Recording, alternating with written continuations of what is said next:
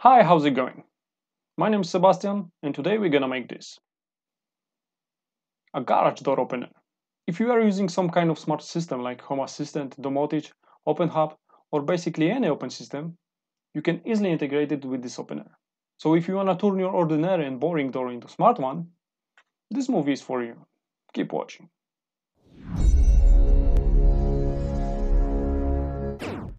Although I wish I could say I came up with this project completely by myself, I did not. There's an unbelievably Son of a biscuit eater! There's a very cool maker on YouTube called DrZzs. Him. And he is super into making DIY projects for smart homes. If you don't know him yet, go check out his channel.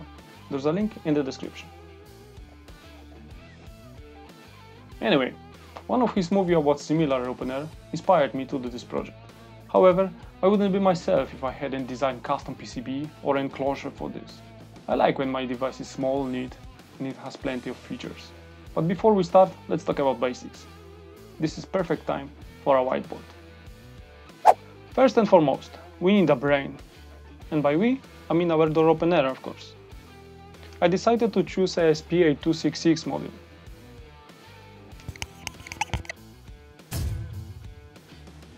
For less than $2, we can have fully functional microcontroller with full TCP/IP stack.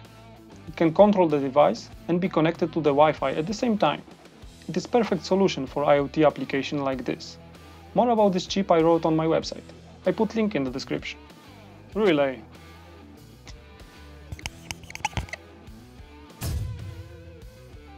It is a great way to simulate the momentary, aka doorbell switch. The vast majority of the gate driver have a special connector located outside of the casing. Shorting the appropriate pins gives a signal to close or open the gate.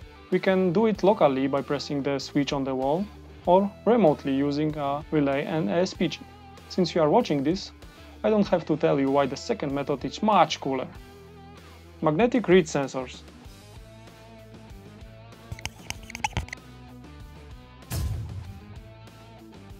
Unfortunately, the same connectors is used for opening and closing.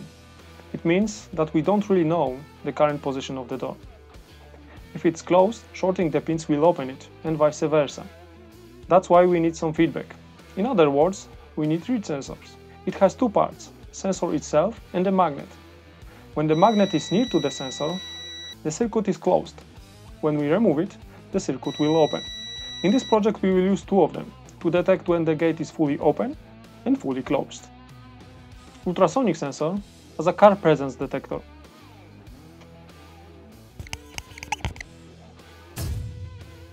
Now, how on earth am I gonna use an ultrasonic sensor to check if car is in place? I'm glad you asked. I have this car model here, totally by accident. Not really. And it will help me to demonstrate how the sensor is supposed to work.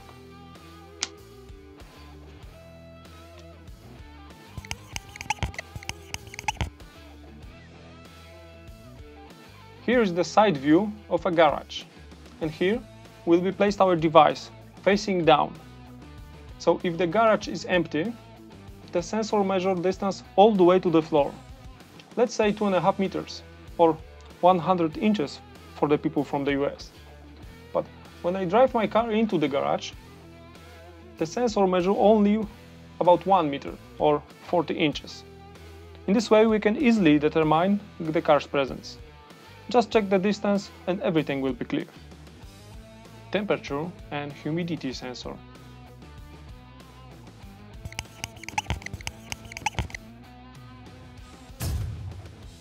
I don't think I need to explain much here.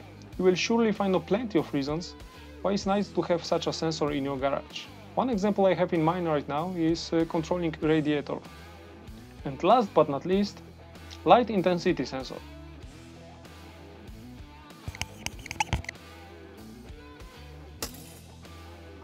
It's a sensor from the category why not? The chip ESP8266 has an ADC, analog to digital converter, so we can connect an analog component like this light sensor. Okay, now we have everything we need. Now it's time to design our custom PCB. Let's go!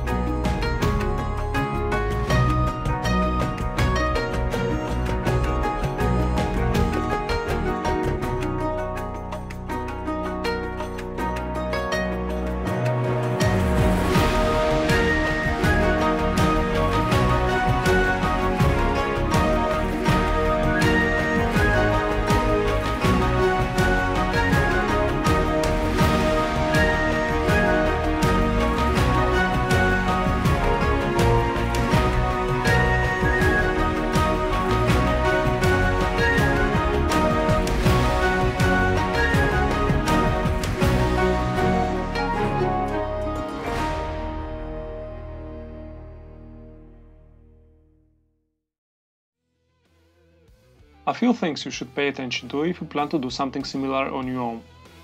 HCSR04 sensor requires 5 volts. You can connect it directly to ESP module, especially the echo pin, which is the output from the sensor. The easiest way to make a safe connection is a voltage divider. I used 1.5 and 2K resistors. This way we will lower the voltage to a safe level. Pin trick you can connect directly, because 3.3 volts is sufficient for the sensor to correctly read all the commands from the ESP. I also use a similar voltage divider for analog light sensor. The values of the resistors should be selected depending on the photoresistor model and the expected amount of light. The rest of the schematic is pretty obvious, but if you have any question, feel free to ask in the comment section. Our device is almost ready. The case is still missing, but we will make it in the moment. Now let's take advantage of the fact that all programming pins are exposed and integrated with a smart system. My system of choice is a Home Assistant and ESP Home firmware for the chip itself. However, if you are using something else, I'm sure that the ESP module can be integrated with it without any problems. I won't describe entire procedure here because I don't want to bore you to death. I have described everything in detail on my website, link, as always, in the description. You can also download all the files there, including schematic, PCB layout and 3D model of the case.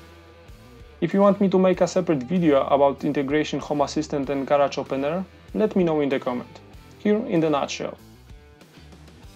Start by adding a new device in ESP Home.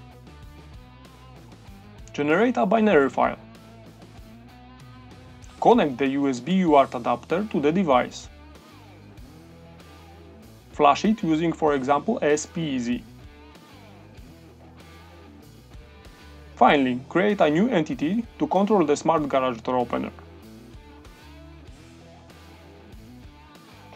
From now on, we can make any modification in the config file over the air. The USB UART adapter was needed only once. Okay, it's time to design a case and assemble the device in the garage.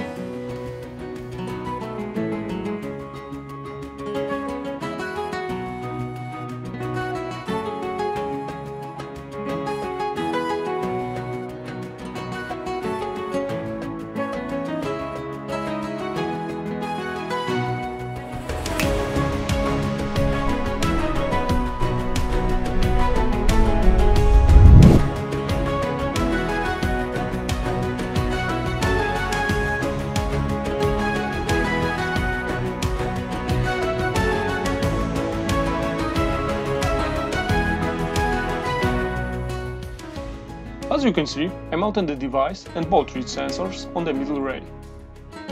This is perfect place because it is directly above a parked car. The wiring is very simple. Starting from the left we have power supply, relay, first and the second DrZzs sensor. And that's basically it. Let's check if it works.